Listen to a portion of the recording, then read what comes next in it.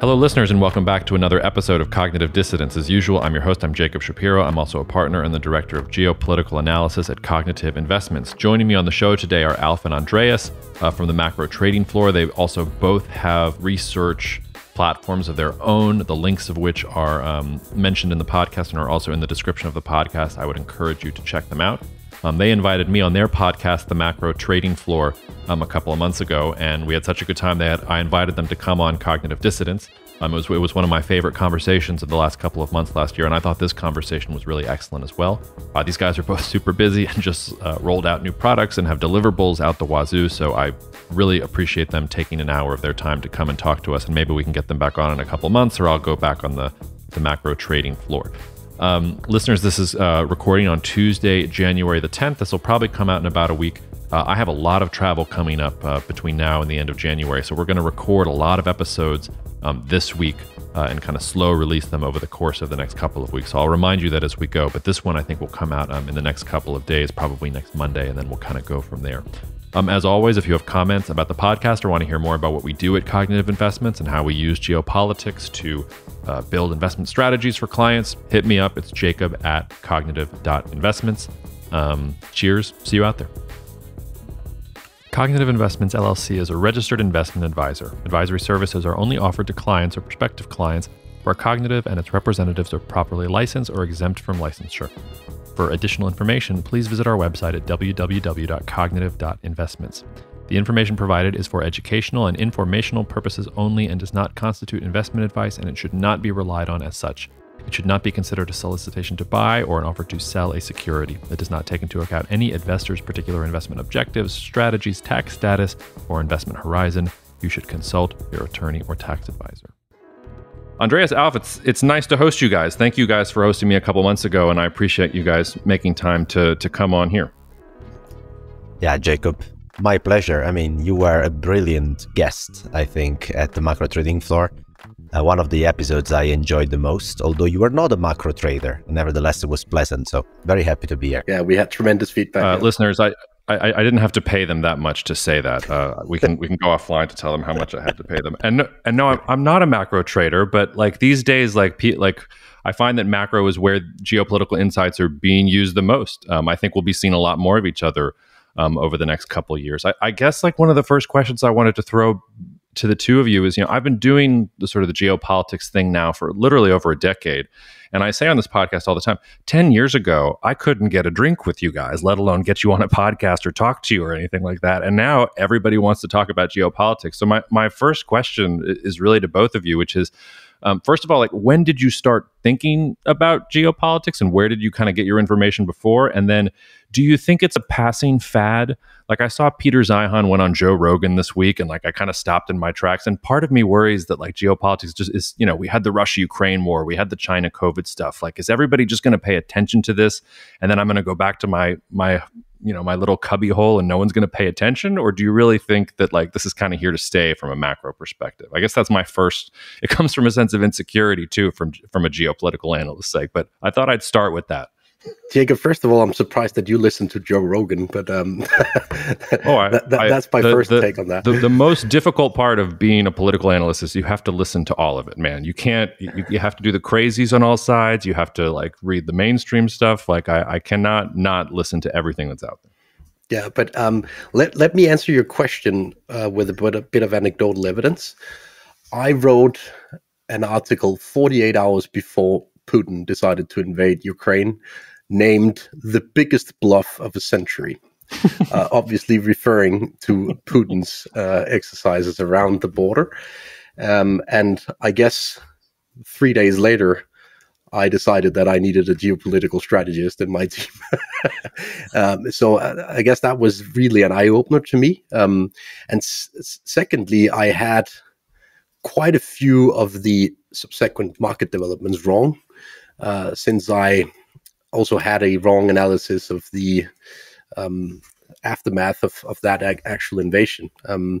To me, it felt like a classic so-called risk-off event immediately, but it certainly developed into a supply crisis in a matter of months, and I really played that in the wrong way. And here I am 6 months later with a geopolitical strategy team as part of my research business as a consequence of how wrong I was. Well, Andreas, that's a lot of wrong in one sentence you throw at yourself. Oh my God. No, but Jacob, to try and get my take on your question, it has always been relevant, but I think now it is relevant in a different sense. So in macro investing, what you try to do is you try to either capture trends that are in the making, but where investors have not fully appreciated yet the extent of the trend. That's what I call like the macro trending trades. Those are like, they are there. People know there is a trend, like the Chinese reopening now would be a good example. People knew China was reopening, but they hadn't positioned early enough or long enough to capture the trade. And now China is the best performing asset year to date, right? The second type of trade is where you capture mispriced tails. So where there is a tail event that, it remains a tail event, it's a low probability scenario, but investors are mispricing that. And on the long term, you're able to price that better. Geopolitics before 2020, I think, was mostly about tail risks. So that's exactly what Andreas was saying before. Putin invades Russia, yes or no? Putin invades Ukraine, obviously, yes or no? That's clearly a tail risk. It's not something that's going to happen as a base case scenario. It's a tail risk. But pricing that correctly was the advantage of having a good geopolitical strategist on your team. I think geopolitics in 2025, 2030, it's going to be much more driving the macro trending trades.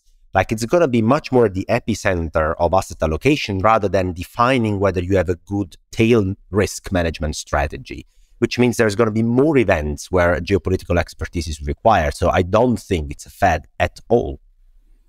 And well, so kind of going into that for the next year then, let's forget about tail risk for a second. Maybe we can come back to tail risk. But what are the trends that you guys are most focused on that intersect kind of with geopolitics in that way and in just the year ahead? Like that's the other difficult thing I feel like with geopolitics. Like it's very easy for me to throw things on the dartboard and talk about the trends. It's been much harder and in some ways more intellectually challenging to sort of do the discipline of, all right, well, here's the timing and here's exactly how long you have and here's when you need to exit and here's when you need to get in. So let's maybe just restrict ourselves to 2023 and what are the big sort of trades or trends related to geopolitics that you guys are looking at in 2023? Well, I and my team, we're turning more upbeat on geopolitics for this year as a consequence of the conflict in Ukraine being a frozen conflict by now. I don't think we should expect news that are relevant from a macro perspective over the next 6 to 9 months from the Ukraine-Russian conflict. And to me, that is a positive since it means that energy prices will be allowed to fade.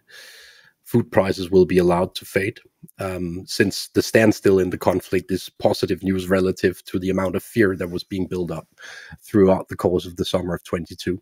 And I think we see it already now, clear trends towards lower prices in energy in Europe, clear trend towards lower prices of food in Europe. And to me, that is a game changer for the interest rate outlook. And I think we need to get used to large fluctuations in interest rates as a consequence of geopolitics. So 2022 was a year of rising interest rates due to geopolitics. 2023 could be a year of falling interest rates due to fading geopolitical risks. But I certainly think that geopolitical risks could resurface, both from Asia, but also from the eastern parts of Europe. But for 2023, I think it's a macro trend to fade geopolitical risks. So it's certainly something on my radar. And it's also something that I find tradable. No. So it's a difficult, getting on what Andreas was referring to. So of course, there are a couple of events on the radar, right? Short term. So the first is what's Putin going to do? The guy basically doesn't have a major victory to claim at home or something that he could bring home as a victory to basically stop the war. I don't think he has it yet, or at least an acceptable one for Russian people. So what is he going to do there? That's the first thing on the radar. The second thing, it's a bit more medium term, but it's interesting, is that basically the US is trying to cut away China from the semiconductor chip business, right? Or they're trying to basically obstruct them as much as they can. That's another interesting one. It's not immediately tradable, but something definitely to have on the radar. And the other is, as well, medium term, there has been a trend of late, definitely, of several central banks deciding to allocate more into gold than they are allocating into treasuries. So it's a rebalancing of their portfolio. They have, obviously, these are elephantiac institutions. They take a long time to process what they're going to do. And here, probably, given the weaponization of dollar reserves in Russia, they probably decided to over-allocate to gold in their reserves. So that's something as well that takes ages as a trend to develop, but it's definitely something to pay attention to, I think, for the medium term. The other thing, I mean, then there are a bunch of tail risks left. Jacob has discussed in the past, like Taiwan, China, etc. But those remain tail risks, while the rest, in my opinion, are more like macro trending themes, either short term or medium term. Those are on my radar. Let me add to that, Alf. As soon as the West seized the foreign exchange reserves of Russia, I suppose that the People's Bank of China at least held a meeting, right? Simply due to the fact that the risk of getting reserves seized increased overnight. And it is visible from the data now that China is buying gold instead of treasuries, at least on a trend basis. And I think that's something to watch also when it comes to macro trends. I've been a long-term fan of holding gold to a certain extent in my portfolio, and I certainly haven't decided otherwise over the past couple of months. I've rather increased my conviction in having gold as part of my long-term portfolio as a consequence of what happened to the Russian FX reserves. So, yeah, I mean, that's interesting. But it seems to me that well, maybe correct me if I'm wrong, because I haven't looked at the gold data recently. Are there countries that are doing that are turning more to gold, the ones that are on the wrong side of the United States, and everybody else just doing things as business as usual? Or is this sort of a global trend in central banks that you're seeing, that everybody's going to start allocating to gold because, you know, like the dollar's not going anywhere, obviously, as you said, Alf. It takes like light years for these things to actually take place. But is that starting to wobble? Like, or is everybody going to start allocating to gold? Or is it just like, you know, Russia and Turkey and China and maybe a little bit of India?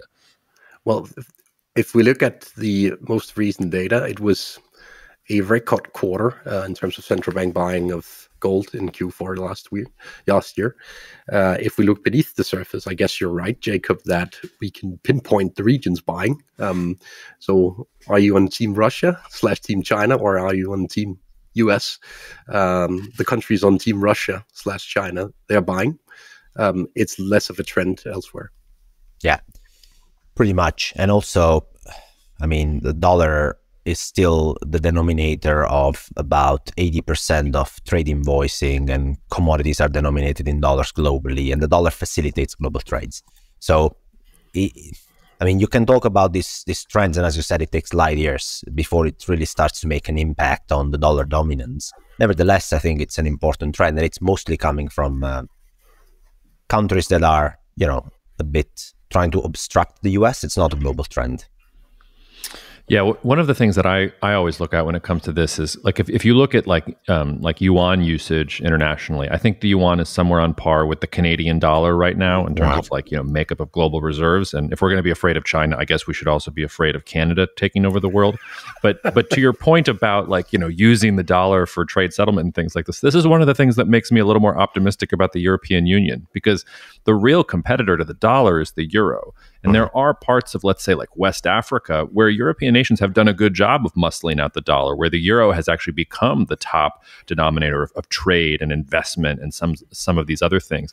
And when you look at, I mean, it goes to your point about this US-China sort of trade war. I'm sure we'll dive into that a little bit in the conversation later.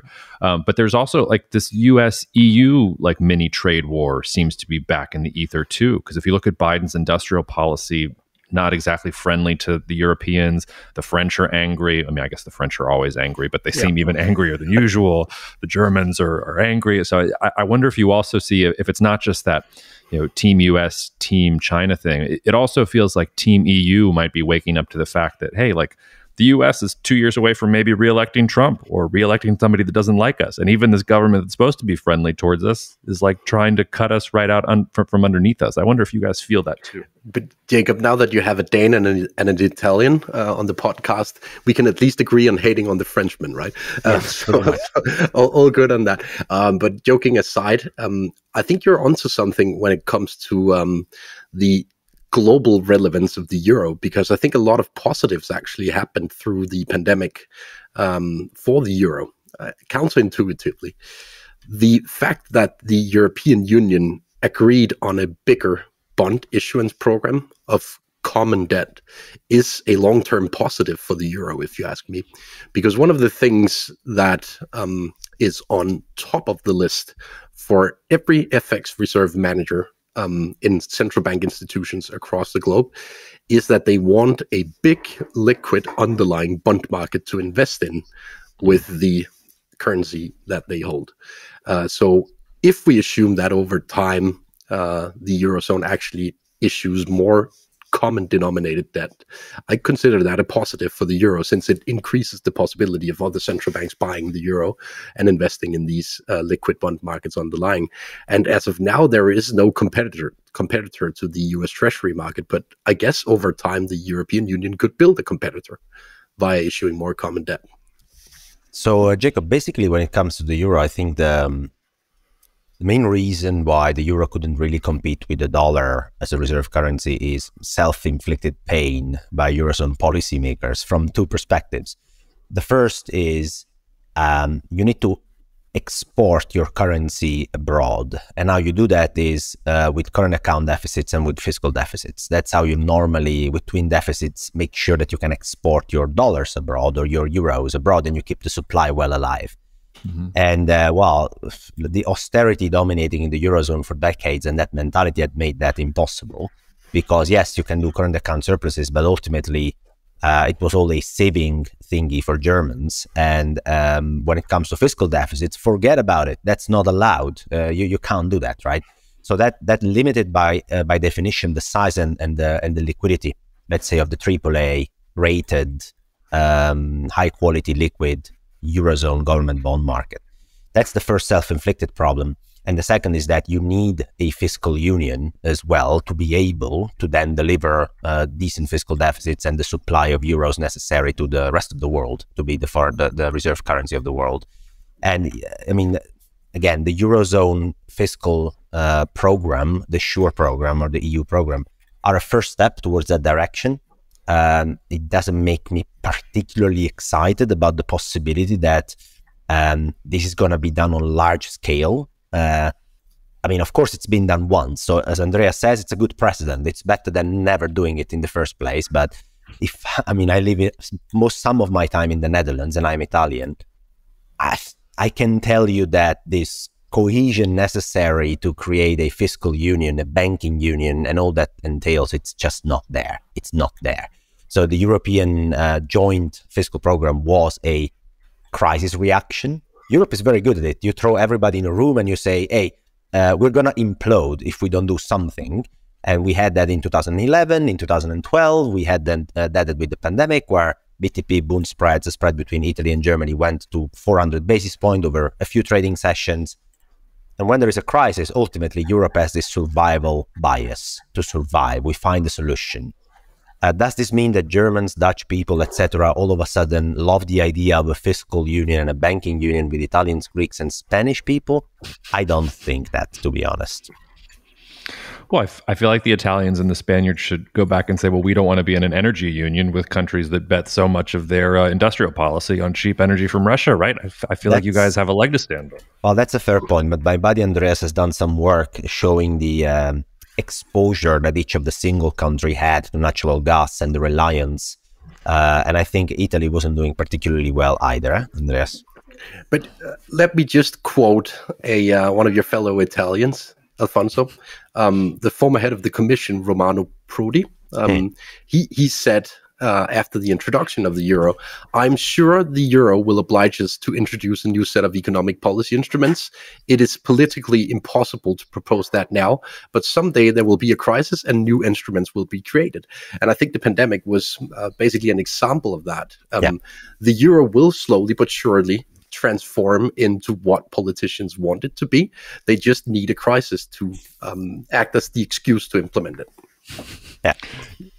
Yeah, but if they can't use the crisis and really two crises, if they can't use the combination of COVID and the Russian invasion of Ukraine to get all the way there, like, it's very hard for me to imagine. Well, that's not true. Have you guys been watching the show on Netflix called Earth Storms? I don't even know if you guys have it in Europe. It's like, each episode is about, like, one's about volcanoes, one's about earthquakes, I'm convinced we're all going to die. Like, I'm seeing tail risks literally everywhere right now. Like, Europe could split in half due to an earthquake. And anyway, we don't have to go down that rabbit hole. But it does, like, for me, this is sort of a make or break year for the European Union. Either it pushes forward on some of these things, like it needs to show some progress on expansion with North Macedonia. It needs to not take the Italians to task for fiscal deficit spending. They need to figure out what they're doing with Hungary. Either kick them out and punish them for real, or like bring them into the fold. Like, I feel like if we're still squabbling on the same level in Europe at the end of the year that we are today, I'm going to start thinking my own bullishness on Europe is misplaced.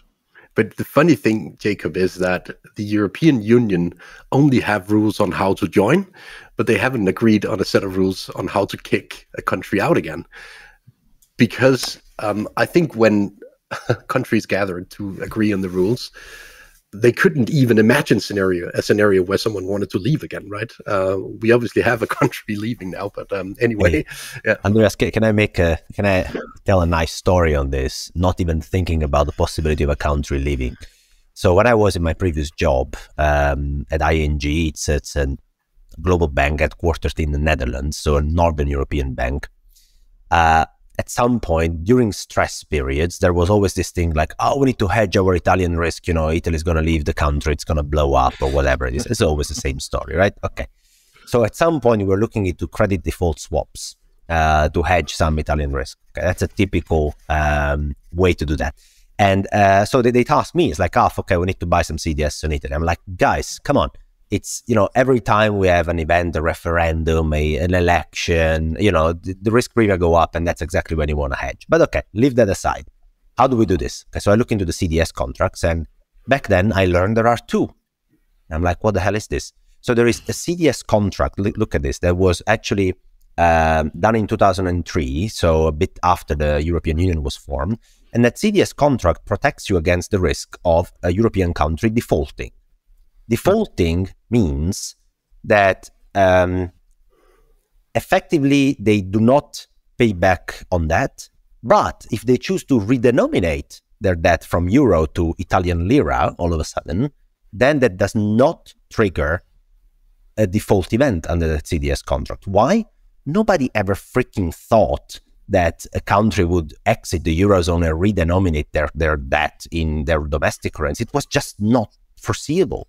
So after the crisis of 2011-2012, when that became a serious possibility with Greece and Italy, etc., a new contract was actually formed. I think it's 2014 version, where if Italy would decide all of a sudden not to outright default on their debt, but just to swap their currency of denomination where the law allows, you would still be protected, and that would be considered a default event in any case. So there are two contracts, and of course the second one trades more expensive than the first one to hedge because it protects you against another risk, which is the redenomination risk. But it goes to show, as Andreas says, that in 2003 until 2012, actually, one might argue, there was not even the remote possibility foreseen that a country would leave the Eurozone, would redenominate their domestic debt. Not at all. Otherwise, I need to call my bank to redenominate my mortgage into liras. So if that's a possibility. Yeah, I might want to get on that too. Yeah. I mean, here in the United States, we had a similar thing in the 1800s where we didn't imagine anybody was going to leave the Union, and we fought quite a bloody conflict over what it meant to leave. So I hope you take some lessons from us and don't hopefully do the same thing.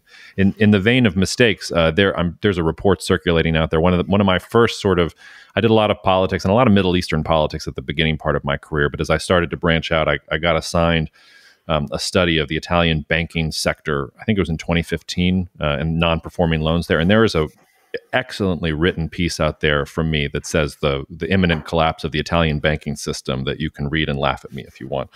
But I thought I'd get both of your takes on this because I had a Polish expert on the podcast a couple months ago, and it was a great episode. But one of the things that shocked me was how angry he was at Germany, how he felt like, and this is somebody who generally has supported the European Union in general and has supported more integration, but he was fed up with the Germans and felt like the Germans were sort of out to get Poland and weren't going to help the rest of the European Union from an economic perspective. And he thought it was probably impossible to do this, but he wanted Poland to think about, becoming its own economic bloc and center of gravity in Eastern Europe. So I wanted to ask you guys both as a Dane and as an Italian, first of all, does the euro stop with the Germans? And do you have any faith that things have changed in Germany? Or do you think that if you really got to a crisis point that, Scholz would be parroting the same kind of austerity bullshit that the Germans, paraded around in 2014 and 2015 to the Greeks?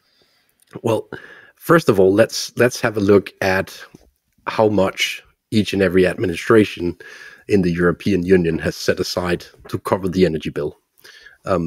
At least on 2022 prices, the German administration had set aside the most for this energy bill. I think it was anticipated to be around 7.5% of GDP at the prices of Q4 2022. Prices are obviously lower now, so the backstop that they've promised on energy prices is cheaper. But I think that was a material game changer from a fiscal policy perspective in Germany.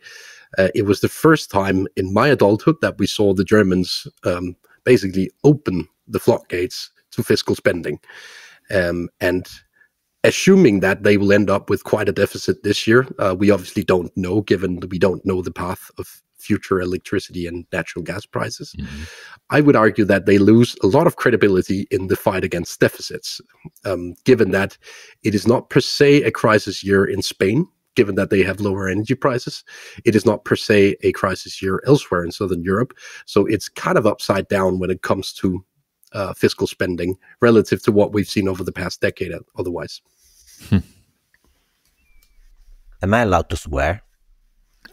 Fuck yes, do whatever you want. I mean, you are asking an Italian what does he think of German. I mean, you need to be prepared for this. No, just kidding. Just kidding. But this is valid for most of the developed market economies. And it's Keynesian bullshit. So that's the answer to the question. Fiscal deficits are nothing else than the government blowing a hole in their balance sheet and transferring the same amount of net worth to the private sector.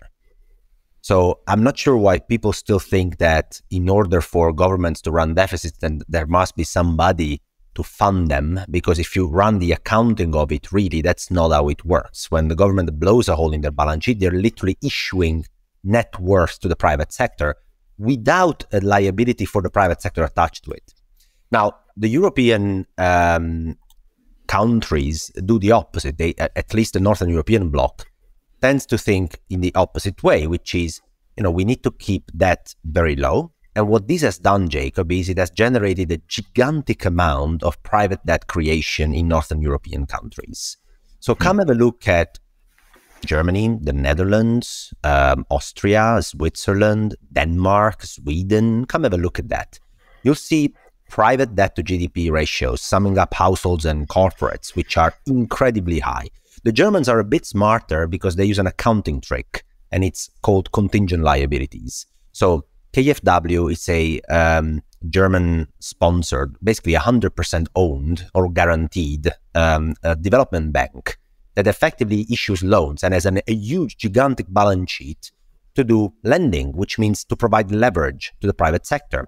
Well, all the KfW leverage is not accounted into debt ratios by the Eurostat, and it's not even resulting in private debt to GDP. But if you sum private debt, public debt, and contingent liabilities of all the European countries, you'll see who's leading the table is not Italy, and it's not Greece, but it's Germany, the Netherlands, and these buddies. They're only transferring the liabilities to the private sector. Because at the end of the day, if you need to create money, either the government creates it for you or you borrow up yourself.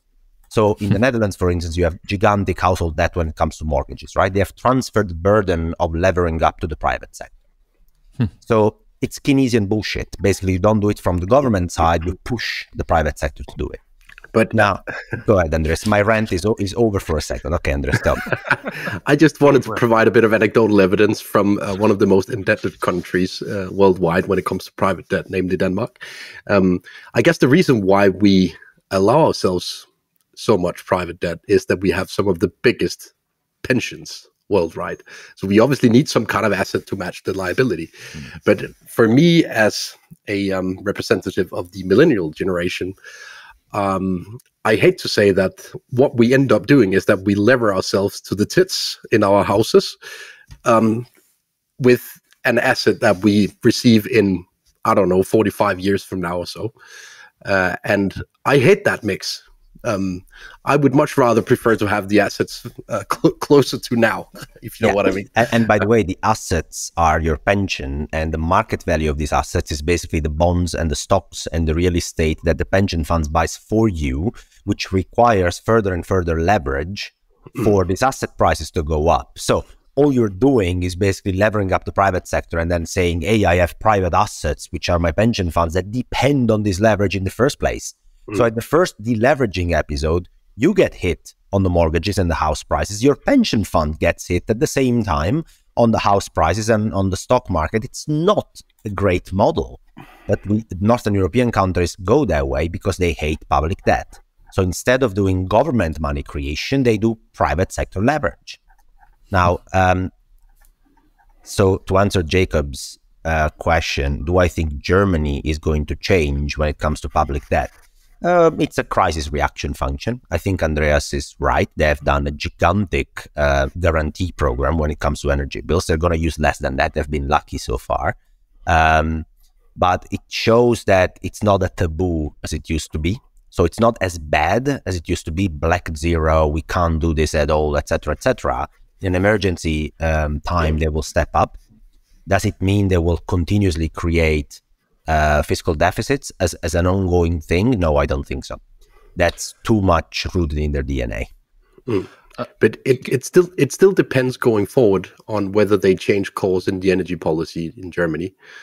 I see positive winds blowing across the European continent in the energy policy, except for in Germany. They still have children books authors behind the wheel when it comes to their energy policy, if you ask me.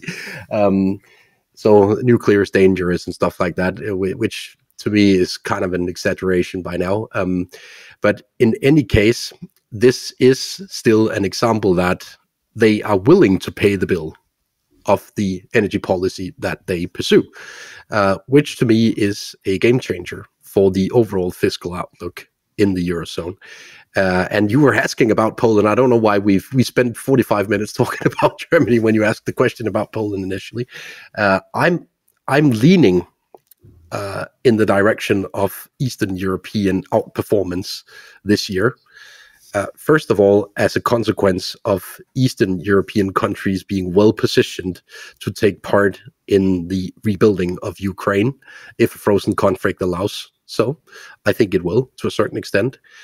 Poland is a great example of such. I think you've mentioned that a couple of times as well, Jake, over the course of the past couple of quarters. I have, but I'll just say I don't see a frozen conflict. I see a Ukrainian victory. My scenario doesn't imagine that Poland or anybody else gets those gains if we're in frozen conflict land. That would be bad, I think, for that thesis, from my perspective. So how will they win and when? Let me ask you that. Well, that's just a really easy question halfway through the podcast that I get to take up. Well, look, I got taken to task on Twitter for this too. Just because the Ukrainians are winning today does not mean they're going to win. In some ways, it's a cliche to say that this is the most critical part of the war because every part of the war is the most critical part of the war until it's over. But we have sort of reached a lull in the fighting. The ground is either frozen or muddy, so it's really hard to move tanks and armored personnel carriers and all these other things from thing to thing. So I think what you see right now is the Russians are gearing up probably for a spring offensive, and the Ukrainians are gearing up for a spring offensive of their own.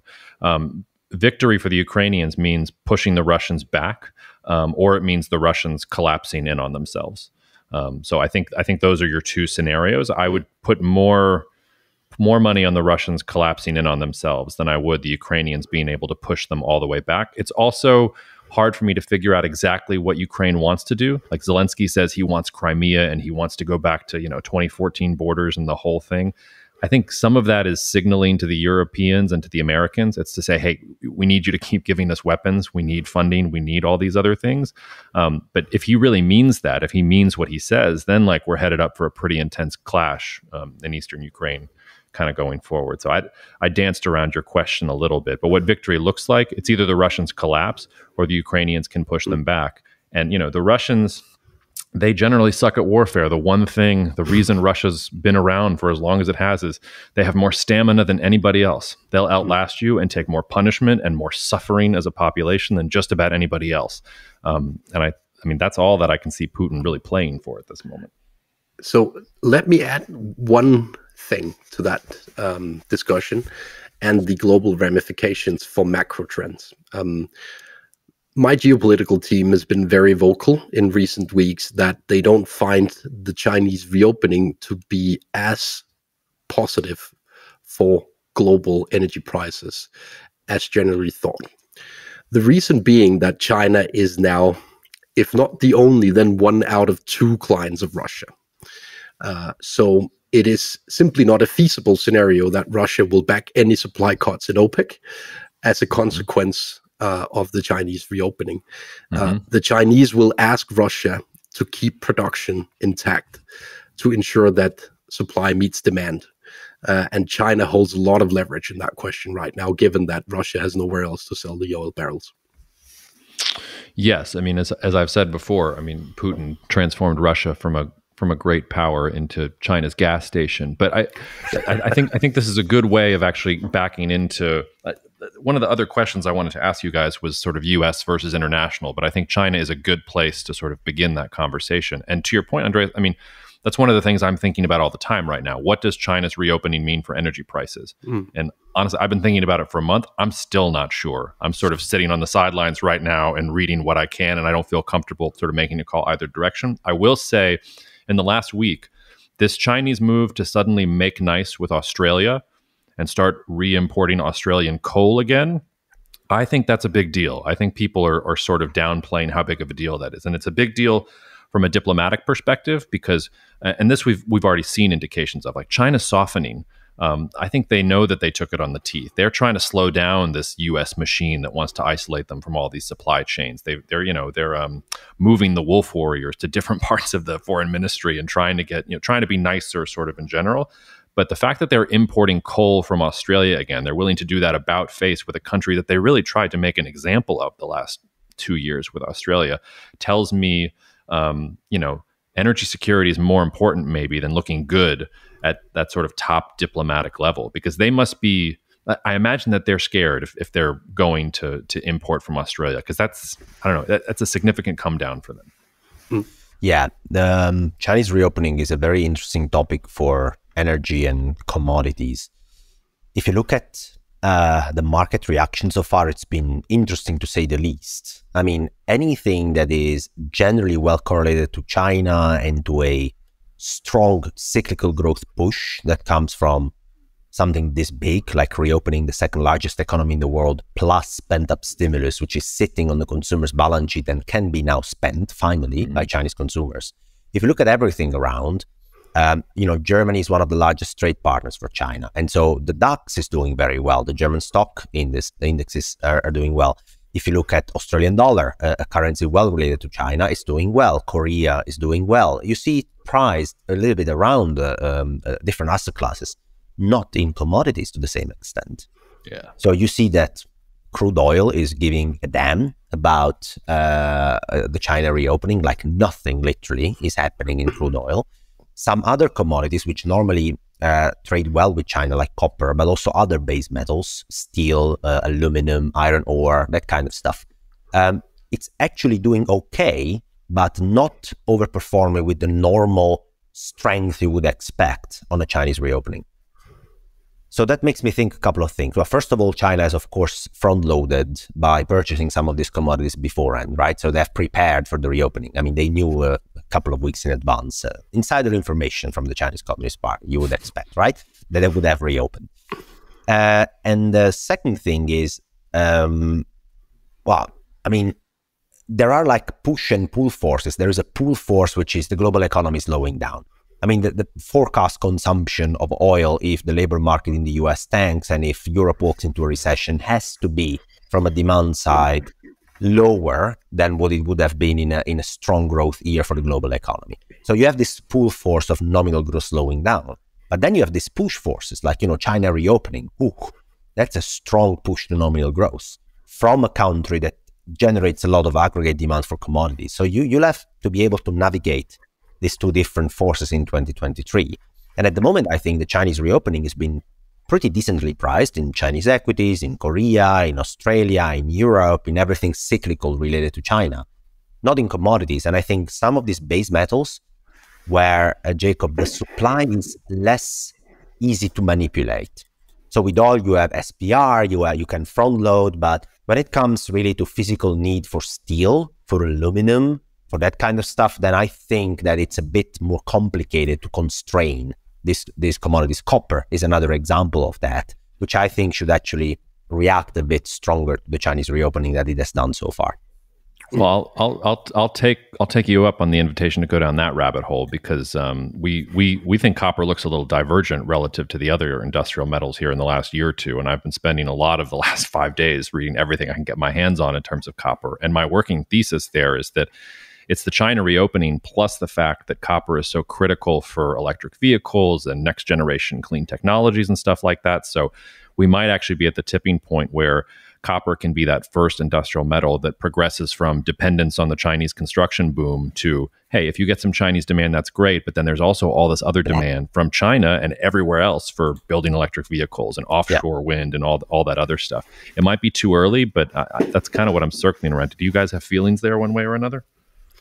Well, I've done quite a few studies on historical correlations between the Chinese economy and various parts of the commodity market.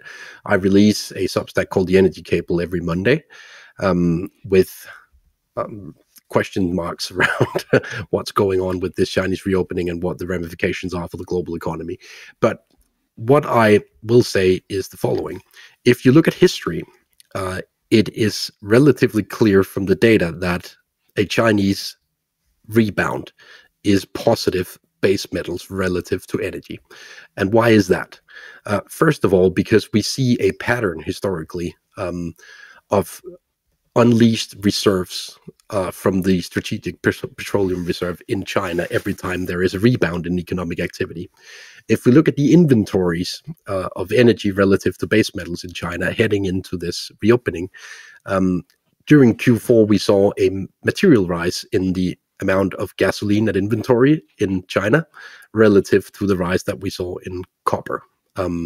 So I clearly lean that way still, that this is a positive event for base metals relative to energy, just as a consequence of the inventory levels heading into this reopening and based on historical studies on what happens price-wise after a Chinese rebound. So this is kind of my 5 cents right now. And I've also noticed that China increased the quotas for exports of refined products. I find that a crystal clear signal that they have plenty of gasoline at inventory. Anything to add there, Alf, or you want to move on? No? Okay. When Andreas talks about commodities and energy, I just do this. No, it's not my expertise area. I try to do all global macro things, but I do broadly agree with Andreas, yeah. Well, Andreas, I need to have you back then, and we need to have a whole hour-long conversation about renewable diesel and soybean prices and whether I should go long soybeans right now, because I've got two little angels. I got an angel and a devil on my shoulder, and I'm not sure which one to listen to. But I know you guys are both busy. I want to get us out of here on sort of this last question, which is, from a geopolitical perspective, I've been talking now for a couple of years about the emergence of a multipolar world. It's what we talked about on your guys' podcast in general. But I'm in the weird place of, for 2023, when I was making my 2023 forecast, the world doesn't look so multipolar today. I think we're sort of headed there. 2025, 2030 is really when that's going to emerge. But when I look at 2023, I actually see a unipolar hangover, for lack of a better word. I mean, China is reeling from the COVID stuff and is going to be for the first couple months of the year as COVID works its way through the system. Russia, I mean, it's a failed state. It's a gas station. It's a I don't know exactly what. The Europeans are squabbling with each other. It seems to me that the U.S. is kind of calling the shots right now. Biden doesn't have elections for another 2 years, so maybe he has some freedom. So I've sort of been working from the perspective of multipolar trend is intact, and all these different countries like Brazil, like Turkey, are moving away from the United States. But in 2023, like the U.S. is still kind of the top dog from a geopolitical power perspective. So I wanted to close by asking, in 2023, if we're thinking about U.S. versus international, either equity performance or bond performance or whatever metric you want to use, do you think that the geopolitics will get reflected in markets, i.e. that 2023 should be a year of U.S. outperformance just because everybody else is doing worse relative? Or do you think the market will look past that and will say, hey, like the multipolar world is coming, the U.S. isn't going to be able to do this forever. We're going to start allocating either to gold or to Indian, utilities or wherever else people want to find opportunities? Oof, very difficult to answer long-term questions. Like end of 2023 is a whopping 11 and a half months away. So a lot can happen between now and then. I'm going to tell you how I look at things today. So the Macro Compass portfolios are skewed to be long China when it comes to risk rather than the US at the moment. That's a cyclical play on the reopening though. It's working very well since the beginning of the year, probably will work for a bit longer. But really, equity performance, Jacob, is the result of multiples and earnings. And during a recession over the last 50 years, the S&P lows, ultimate lows, when a recession hit, were 11 to 12 months after the recession started, not before. And the recession in the US hasn't started yet because the recession is the combination of earnings contraction and the labor market softness. Mm-hmm. And maybe we get one. My models are saying April 2023 might be the base case for when we start to have a recession.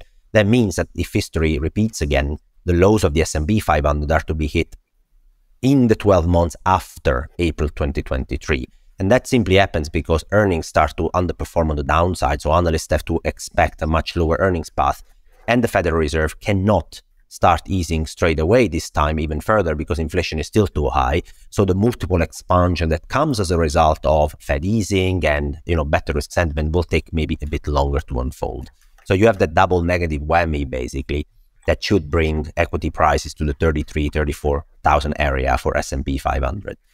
When you look at other places outside the US, the earnings recession is probably going to be bad as well. If it's a global earnings recession coming from the money printer stopping when it comes to fiscal deficits, when it comes to liquidity providing by central banks, that's valid as well for Europe. That's valid as well for other countries. To be honest, it's hard to call a year-end US versus the rest of the world in terms of preference. I think that leaning defensive when it comes to not being overly excited about bear market rallies. It's the same theme of 2022, I think still keeps very valid for 2023. I'm hearing already, it's the 10th of January, and I'm hearing already that I'm totally wrong and the S&P will rally to 5,000 and this is the start of a bull market. I've heard this story already 5 or 6 times last year. I think I'm going to hear it for a few more times this year, and I'd rather lean defensive and wait for the earnings recession to unfold before becoming more constructive. Fair point, Alf. Jacob, you and we've talked about the positive outlook for LATAM quite a few times over the past couple of quarters. I'm now getting less constructive on Latin America as a consequence of what we see. I find Latin America to be on the receiving end of a lot of the positive flows should we enter a multipolar world. So if you're right that we get sort of a standstill in that trend in 23, I think it will be a negative for Brazil and Mexico, for example.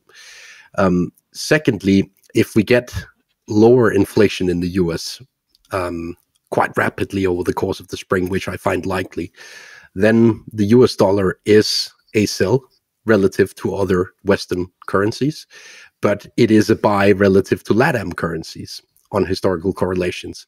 And I think the reason is that a slowdown in inflation in the US means a slowdown in inflation in Brazil and Mexico as well. Mm-hmm. And we know from 2022 that the Brazilian and Mexican central banks, they are very good at fighting inflation relative to Western central banks. So I guess if we get this disinflation trend throughout this year, it will not be as critical to be a good inflation fighter as it was in 2022. So I'm leaning negative on LATAM for the first time in quite a while as a consequence of that.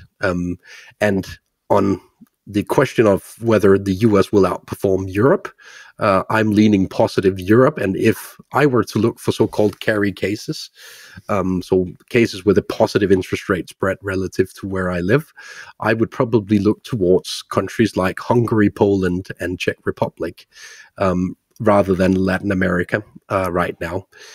So I'll leave it at that. As you can hear, I'm born and raised in foreign exchange, so I talk a lot about interest rates and foreign exchange markets.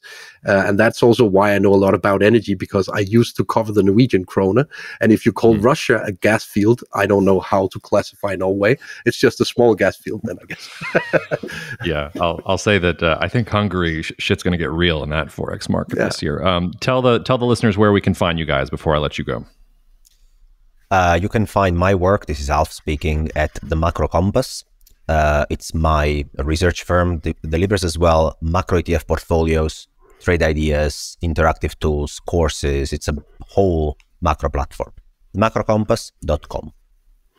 You can find me, Andreas Steno, at stenoresearch.com.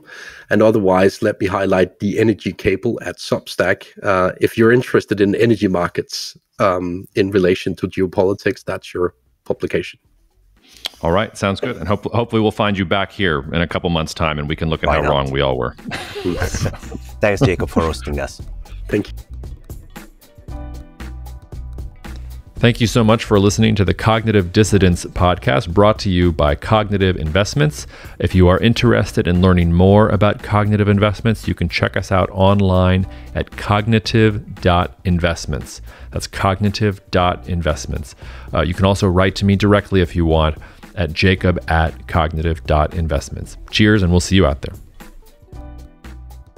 The views expressed in this commentary are subject to change based on market and other conditions. This podcast may contain certain statements that may be deemed forward-looking statements. Please note that any such statements are not guarantees of any future performance, and actual results or developments may differ materially from those projected. Any projections, market outlooks, or estimates are based upon certain assumptions and should not be construed as indicative of actual events that will occur.